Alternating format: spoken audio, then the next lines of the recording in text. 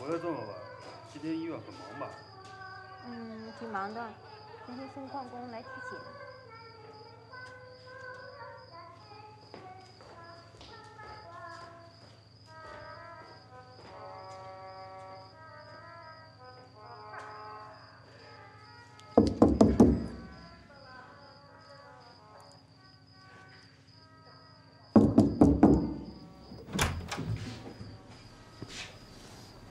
你找谁？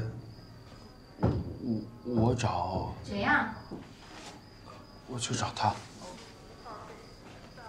什么事儿？有事儿明天上班到医院找。等一下！你干嘛？那个，我有急事找你，明天可就晚了。我也没想好咋跟你开这个口。那个，我就想着这找人办事，先得送礼才行，就买了这点苹果。我知道这太微不足道了，按理说这个事情可能应该买个手表或者自行车啥的，可我真的没钱，我的钱就只够买这些苹果了。手表、自行车，我能办那么大的事儿？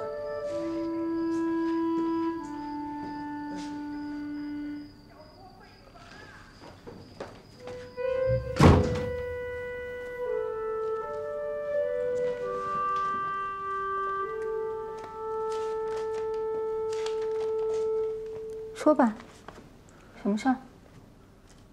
就是我这个血压的问题。这苹果我先给你放下。有事说事。我叫孙少平，是黄源刚招上来的工人。复检的时候，就是因为太紧张了，血压升到了165，是你给我量的。哦。可我招工检查的时候，我血压好着呢。招工体检靠不住，尤其你们黄源这一批，有本事被招工，别被体检卡住。不然干嘛复查？一复查全都露馅了，骨裂的、皮肤病的，还有你这个高血压。大夫，我没有高血压，我就是因为太紧张。有什么可紧张的？当不了矿工，大不了回到原地。我不能回去。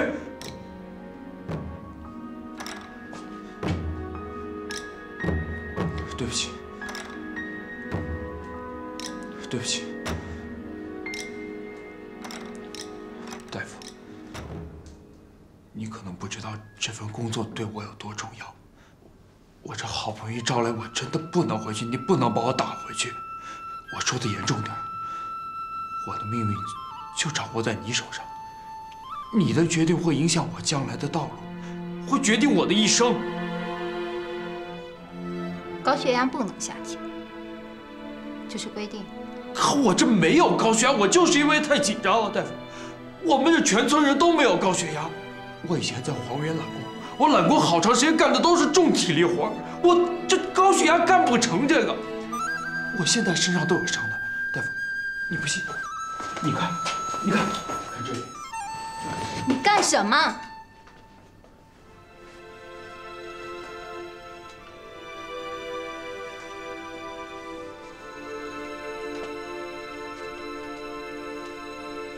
我来，我来。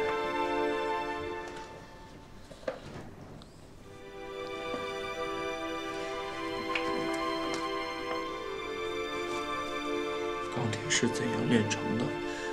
呼啸山中，哈姆雷特，这都是好书。你念过书？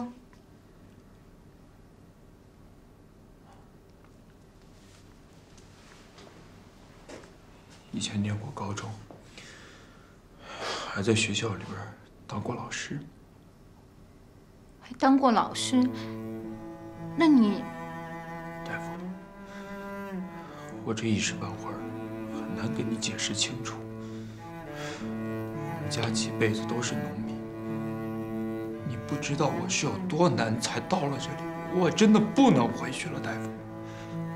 他们说下矿苦，我知道我不怕苦。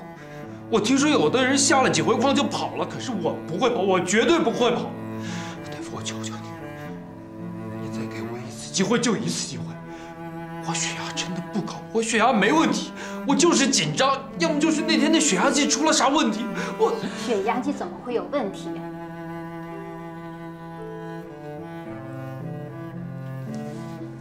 这样，明天一大早，医院8点钟开门，你来体检，别迟到，也不要再紧张。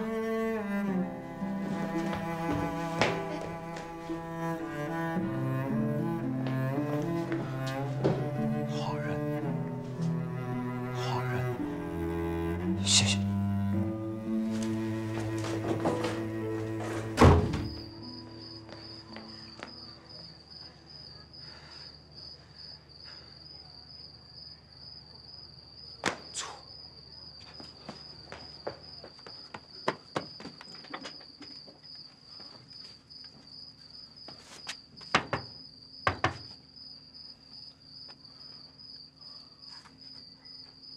体检前1小时，你喝一些醋，血压应该就不会再上升了。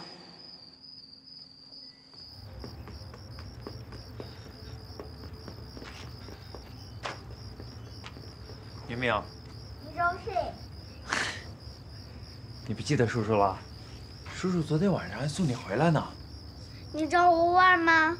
叔叔找你妈妈，问你妈妈买点醋。妈妈，那个叔叔要买醋。少平，嫂子，有事儿啊？没事儿，我就是问你买个1两毛钱醋。这天太晚了，门市部都已经关门了。买醋？哎，行，你快坐，快坐，快坐。你叫什么名字呀？叔叔叫孙少平，您喊少平叔就行。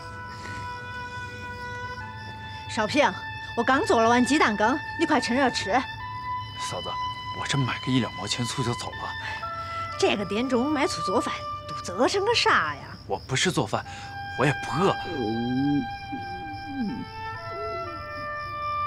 妈，叔叔肚子里有一只青蛙在那呱呱叫嘞。你还说不饿呢？快吃吧，快吃。哎呀，叔叔，我喂你。明明，你别闹了。明明乖，去跟坡上头的大婶说，家里来客人了，妈一会儿再把吃的端上去。快去，快吃啊！啊，那我就不客气了。快吃，快吃。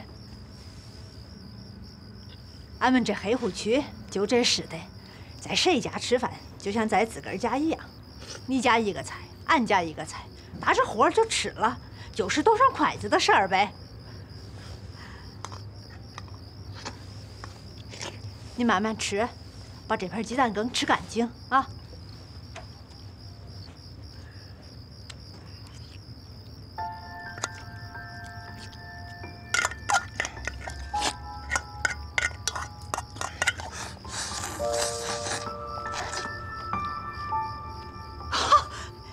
吃完了，你还说不饿呀？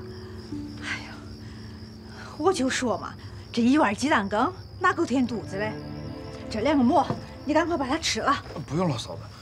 其实我刚才不饿的，鸡蛋羹太香了，我不知道咋就吃完了。这一看平时就受着苦嘞，你就别客气了。来俺们家就像在自个儿家一样，想吃啥就吃啥啊！快吃吧。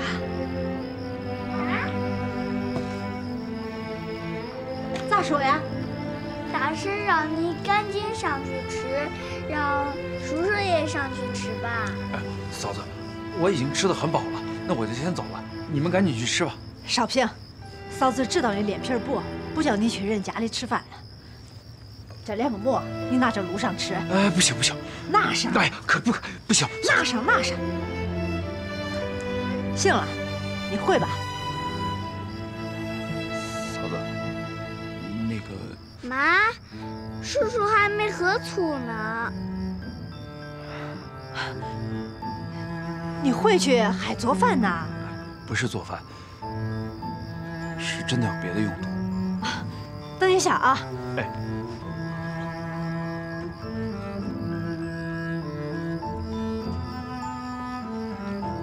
拿上，家里多着呢。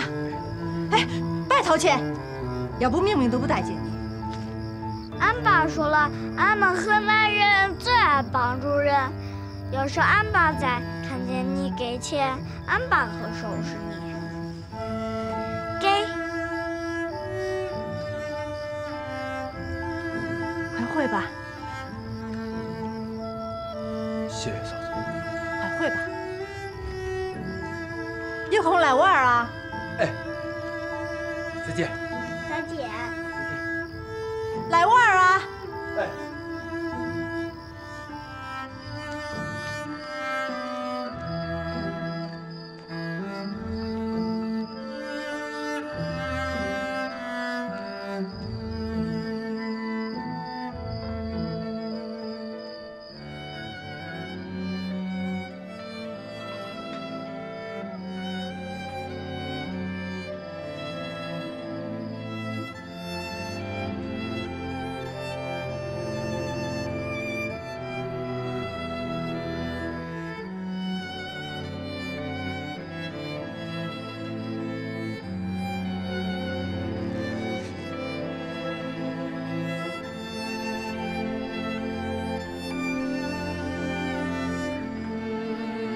现在，他面对漫山遍野的灯火，对这里的一切更加充满了无比亲切的感情。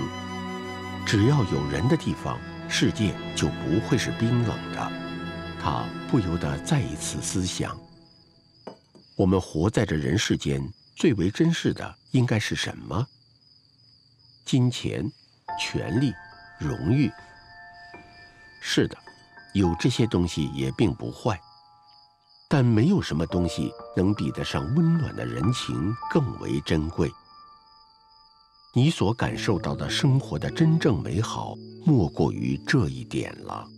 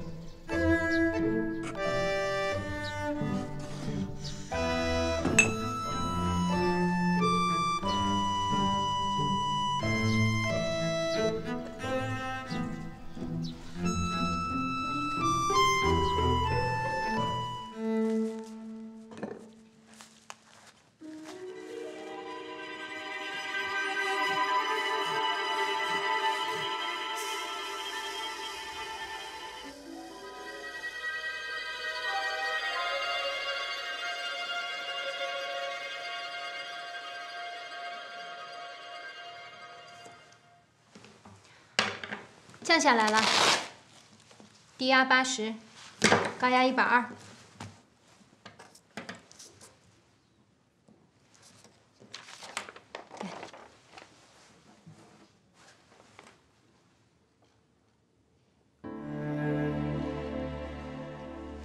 我去哪里报道？不用，由我们向劳资科通知。谢谢医生。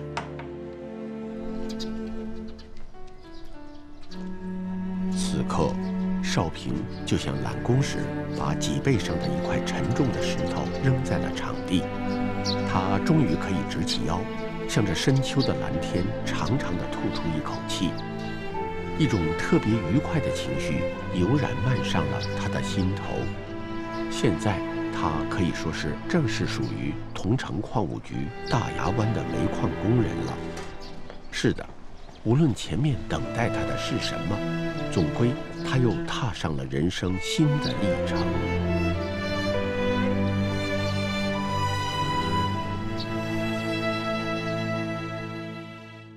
哎，报错了，报错了，报错了，开会了！来，过来，过来，都开会了。坐好。能做到这点，都是好身体。下面，请采煤务区的副区长给新来的工人致欢迎词，大家欢迎。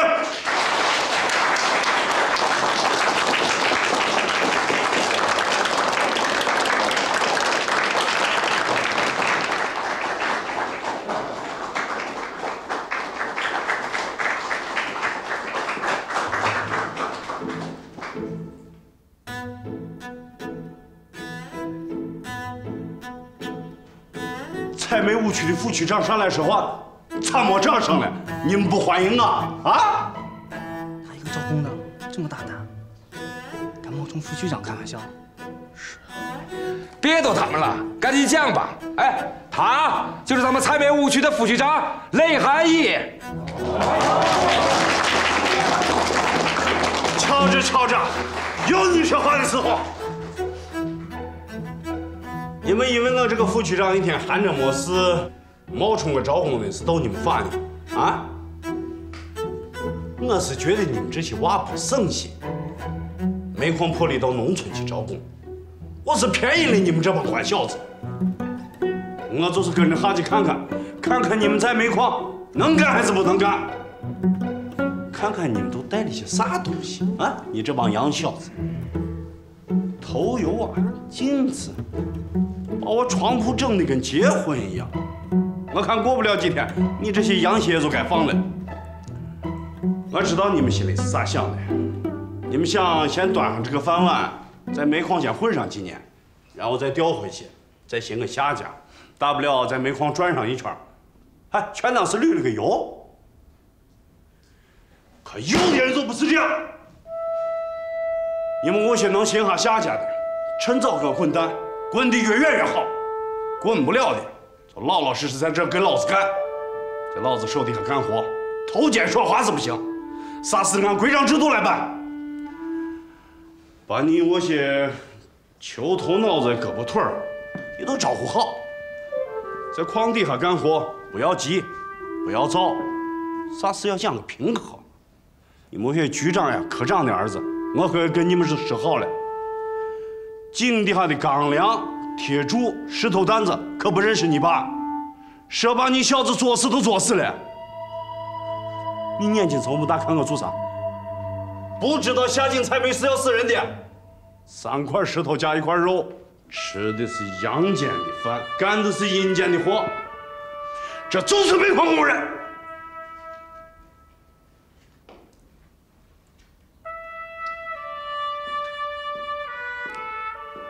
看，咱们采煤务组是一个有荣誉的团队。你看，这红旗都挂满了。哎，这还有几块，不知道叫哪个龟孙子给我拿回去给老婆包枕头去。我可都是好绸缎啊！听说你这帮年轻人文化程度还不低，不是初中就是高中。哎，我球也不顶。到了矿井底下，你啥球都看不见。你们年轻，好好干。就拿我雷汉义来说，我刚进矿的时候，球大的字不是一个，可现在我是党员，我官还熬了这么大。你们好好干，有前途啊！哎，把你我带班的烟跟俺抽一根嘛，别光自己抽。火点上。那副局长都没烟抽。抽你根烟咋了？坐下，有你说话的时候。哦，对了，你们下矿井一律不许私带烟火。你们要想抽烟，就像这老烟民一样，在上头把烟瘾过足了、过美了，然后再下去。到了矿井底下，都给我憋着。哎，去上我办事员，把新来我矿工名字都点一下，点到谁，谁站起来打个道啊！马子雄，到。哎，坐下，坐下，坐下。老王啊，你啥时候当上区场的办事员了？啊，他有事儿，我先把他点上。哎，就你人好的很，你要请个假你就帮人家点名。我点了，这人都是我从黄原上拉下来的，连个都记着呢。这现在世事也不同了，你们这些娃叫的名字跟我们这些隔代人叫的都不一样，叫个啥文军、少平、永生，嗨，叫永生都叫对了。来煤矿没一个是想死的，对不对？还没叫短命的嘛，对吧？有没有结婚的？站起来让我看一下。哎，好，坐下坐下。娃娃们，你们抢媳妇的日子以后还在后头呢。等过2年挣些钱，在我挨盘上戳几个摇摇，把你我花骨头再接过来，啥事都齐了啊。我再说第二点。哎呀，你弄啥呢？别在这放屁了，赶紧讲完呗。你这狗屎的说我是放屁的。好，那我就不放屁了，散会。哎，忘了，新工人过2天矿上的技术员跟工程师给你们说一下下井的安全跟生产常识。啊，别的就没有了，散会。什么时候下矿？回去吃饭。就是。啊？什么时候下矿？那学完都看嘛，问题还多，看。散会了。啊，你说。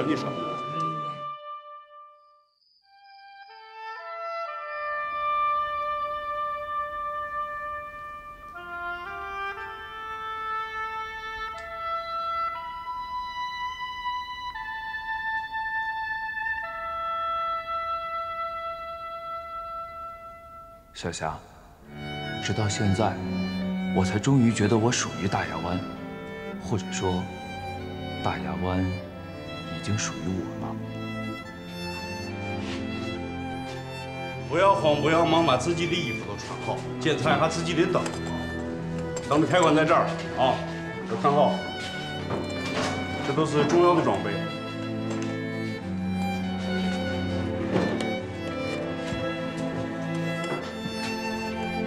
小霞，这是我们第一次下井，所有新的工人都莫名的激动。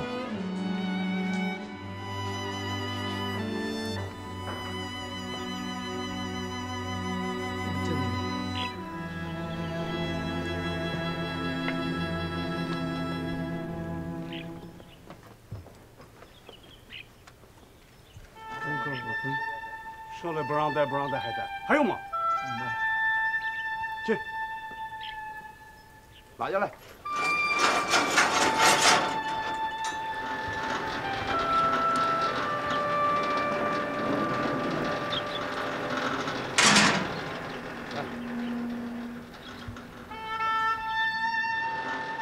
我是第3罐下井的。当我走进那个黑色的钢铁灌笼，心里充满了新奇感。我将要经历一个全新的世界，对我来说，这是一个历史性的时刻。恐惧让我们这些年轻人的心都提到了嗓门眼上。1分多钟，灌笼才慢慢落在了井底。一个令人眼花缭乱、不可思议的世界展现在我们眼前。所有来到井下的新工人都静无声息，我看得出来，每个人心情都很复杂。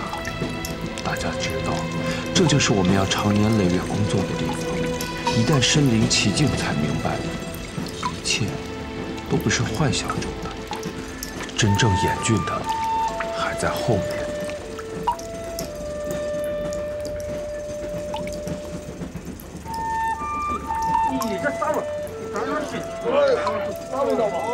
是五谷杂粮从沟子里拔出来的味道，啥味道？在矿井底下，只要你不往人身上拉屎拉尿，那都可以当厕所。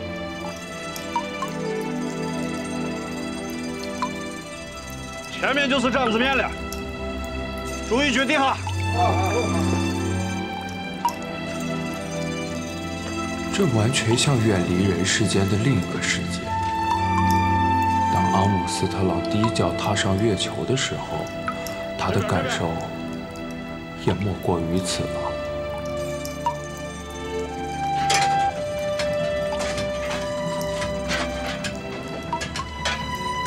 累不累？还行。注意安全。好的。这就是第一坑道，采煤的主要出入口。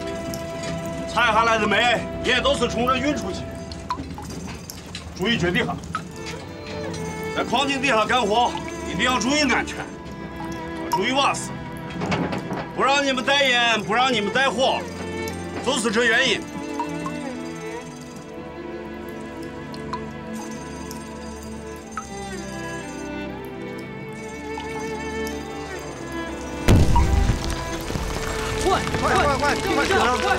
环境一刹那间便粉碎了那些优越者的清高和孤傲，让他们明白，在这里，没有人和人之间的互相帮助是无法生存的。煤矿工人伟大的友爱精神，也正是这样建立起来的。这个地方，这个工作，危险、紧张，让人连气也透不过来。 光看这个场面，就不寒而栗了。都是掌子面。怎么？有血了！站着！打我！快点，快点，快点！多大呀？快点！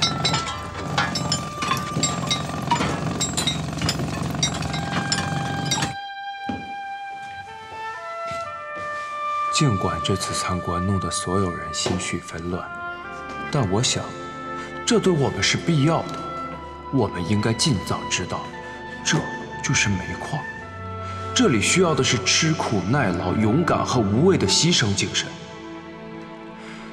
这不是弱者的职业，这里要的是吃钢咬铁的男子汉。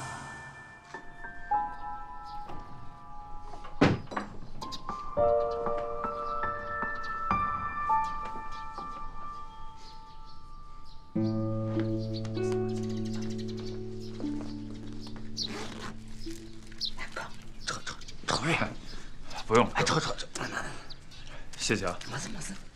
哎，不用，借你点信纸用。拿，谢谢。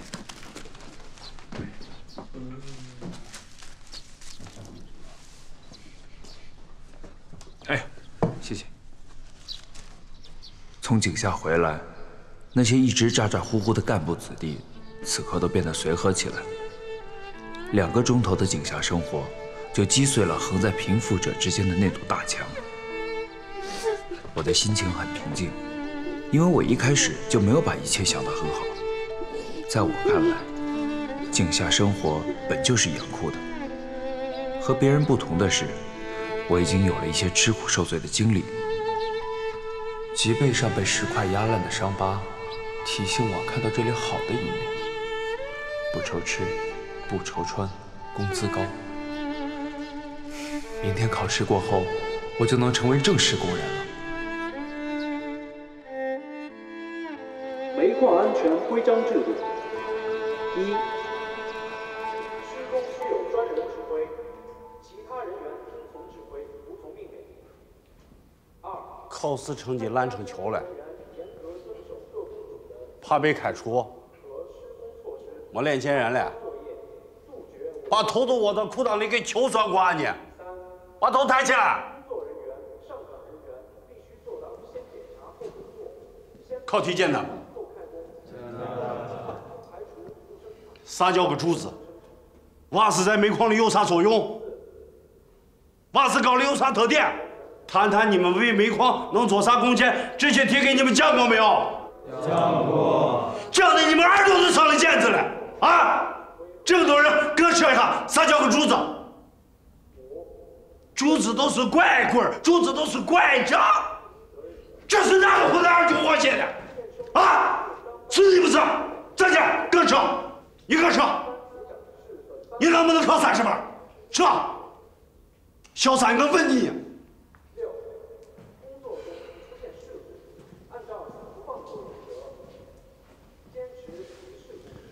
我知道你们心里想的啥。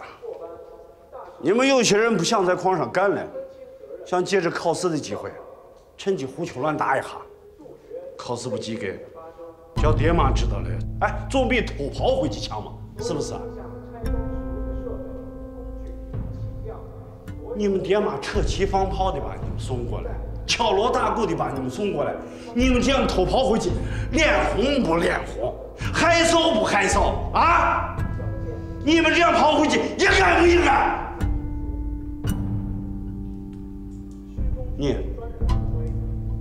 你知道你能考多少分？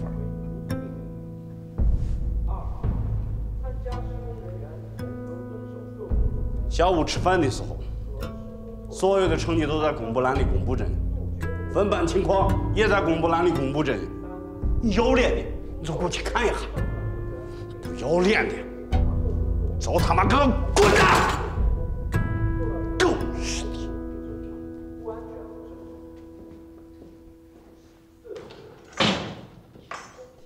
哎，我考7分差不多，77，怎么可能考出77？是呀，我也是乱答的，应该泡汤的嘛，怎么能这么多分呢？哎，你看，我乱打的竟然还能及格，那还有个90的呢。你这个说说。哎呀，这个矿上招的新工啊，已经跑了10来个了。真是下进去，咋也得再跑10来个了呀。哎，比我预想的好多了。这些娃到了这个年龄，多少都有些自尊，再苦也能撑一下，也该让他们尝尝他们生命中最早的些苦难。你我不是也是这样子吗？少平，孙少平，来过来。区长，你考的不差啊，都考得挺好。咋？你对成绩有意见啊？你们宿舍是不是跑了一个？不让他们都考好点，你我宿舍都变成了你的单人间了。你一个人能住10个人的房子，你一个人能把10个人的煤也拆了。局长，我没这个意思。叨叨你，看了没看？分在哪个班？啊，还没来得及看，我再去看清楚一点。抱起来，抱起来！你把你眼前这个人好好看清楚就对了。这个人外号就叫个王安全。天天安全第一挂在嘴上，比我这个副局长念叨的还勤，这简直是要夺我的位子嘛！啊！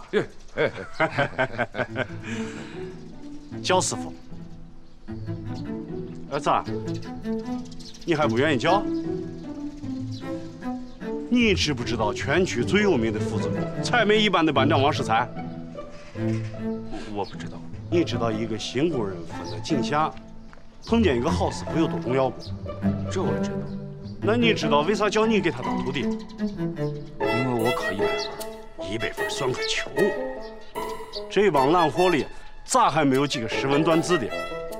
他们要是认真的读一读，再背一背，咋还不多出几个100分？原因没别的，有70%是你自己这次认真的面对了这次考试，有3%。我觉得你这个娃还不错，跟别的娃不一样。瞧，跟你说这些干啥呢？你就说这师傅你认还是不认？认。师傅，我是菜。哎，慧妍，来。是菜。李局长也在。哎，这是你师傅的媳妇儿，你得叫嫂子，叫嫂子。嫂子，那你们先忙，我外边还有点事。哎啊，哎，你咋来了？寻你来了。嗯。还寻你。啊？嫂子听人说的，我说了；嫂子没听说的，我也说了。这喝醋体检是我不对，可是我真的没有高血压。你别气不吭是个啥？少不用瞎夸。你中是不中？你先会。那你好好说，我先会了啊。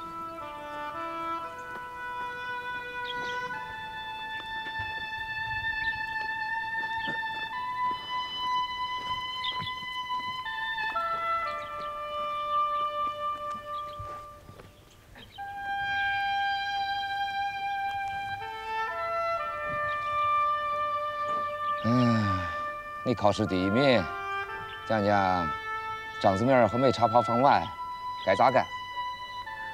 美茶泡放完，要迅速的刮茶直蓬，这是最危险的时候，动作一定要快，否则引起铆顶，后果就不堪设想。那干活是个啥情形？干活通常是班长喊一嗓子，大家就要冒着头顶上掉下来的干石和岩土，从回风向冲进长子面。这时候斧子工要抱起100多斤的钢梁挂在旧茶上，后门工要迅速的把崩顶的金巴和糖彩棍递给师傅。后门工还要见缝插针的腾出手来，刨钢煤堆，寻好地板，栽起钢柱，撑起柱子，扣住梁叉，好让师傅在最短的时间内一斧子把竹头锁住。啊，那最难的、最危险的是个啥？是煤溜子。煤溜子。是煤溜子还在风转啊！你想想，在坑道里连药都治不起，还得倒腾100多斤的东西。这人在失去平衡的时候，稍不留神踩在煤溜子上，瞬间就成烂泥了。唉，我咋想的，你该明白了吧？师傅，你的意思是，这个活太危险，不适合高血压。师傅，你不相信我没有高血压？先报叫我师傅。这每摆3茶泡，每茶泡放完，都得这么一番拼命。一般8、9个钟头完不了，起码得10来个钟头才能上劲。一个没病没灾的人，稍不留神，哪怕麻痹1秒钟，就得出事。何况你还可能是高血压。不是不想让你当这矿工啊，是不想害你。我也想我这个组里多你这么一个踏实的。帮你瞒着，让你下井是害你，不中。可是我以前在黄源揽工的时候，我们就把话往难听的点说啊。高血压犯了，在揽工的时候，大不了你把包裹扔下，大不了你晕倒，井底不给你这个反应时间。在井下，大伙就是一根身上的蚂蚱，不为自己的命，也为旁人，为自己一起干活的人，谁也不敢乱来。干啥去？我去找那个医生，再给我测一次血压。这次我不喝醋。不成，再量一次，咋跟人家大夫解释啊？人家是给你走后门，人家是好心。再量一次，万一事情养到上头去，不把人给牵来了吗？是，我不能牵连人大夫。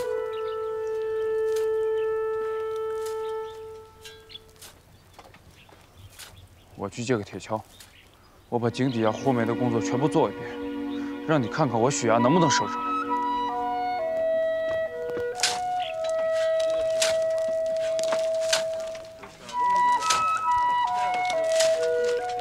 王世才的一番话激起了少平强烈的自尊心，他暗暗地告诉自己，再艰难也得强打起精神，通过身体力行向所有人证明。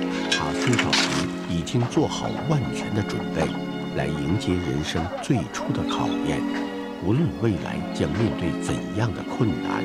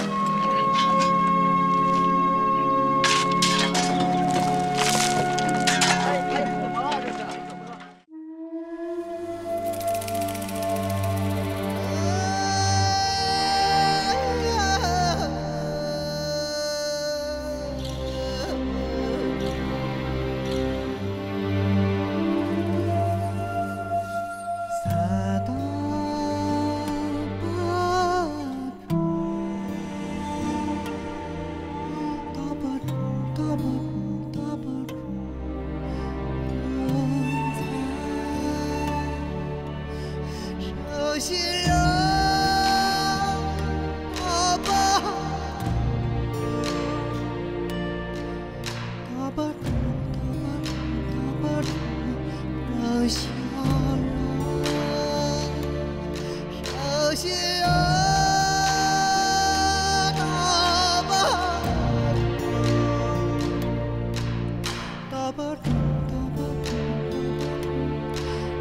下